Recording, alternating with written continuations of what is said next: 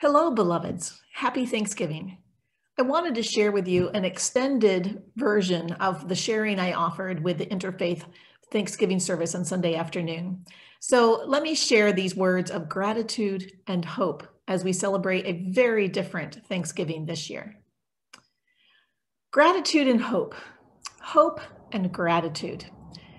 When asked to share about gratitude at the Interfaith Thanksgiving service just a couple of days ago, in the midst of a pandemic, with political tensions, with acts of hatred in our own community, and natural disasters across our nation and around the world, Psalm 8 came to mind immediately.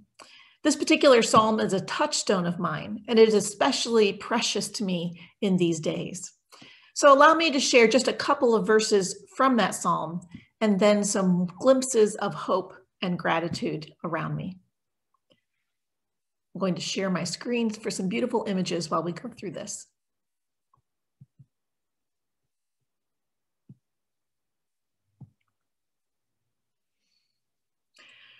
When I behold your heavens, the work of your fingers, the moon and the stars that you set in place, what are humans that you have been mindful of them?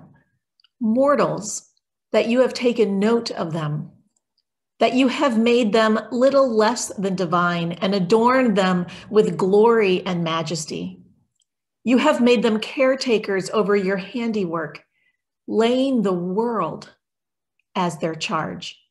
Sheep and oxen, all of them, and wild beasts too. The birds of the heavens, the fish of the sea, whatever travels the path of the seas. O Lord, our God, how majestic is your name in all the earth.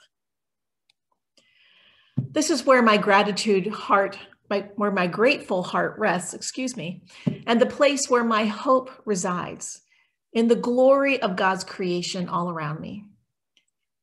I am grateful that I am able to walk my two wonderful dogs every day, masked, keeping social distance. I am grateful for sidewalk chalk and neighborhood artists, tall and small, who leave messages of hope for those who pass by.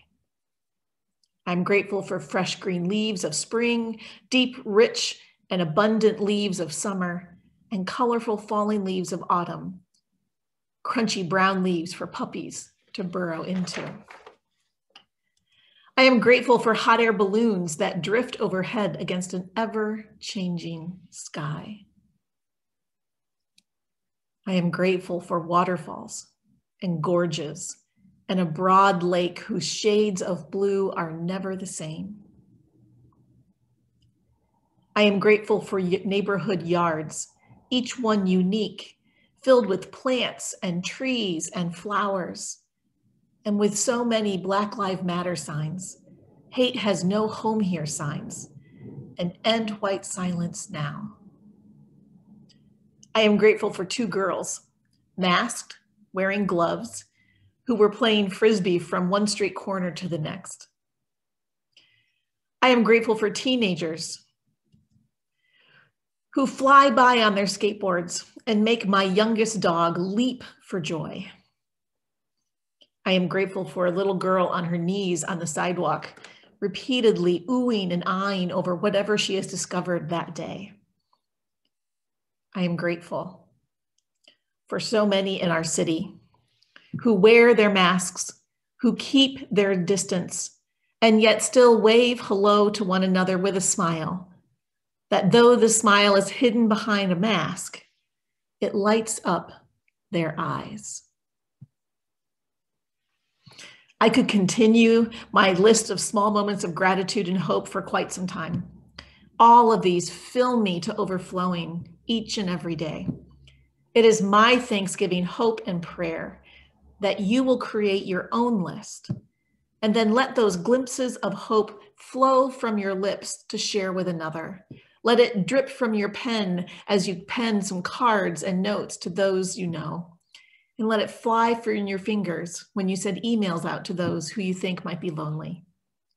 When I behold your heavens, the work of your fingers, gratitude and hope. Thanks be to God.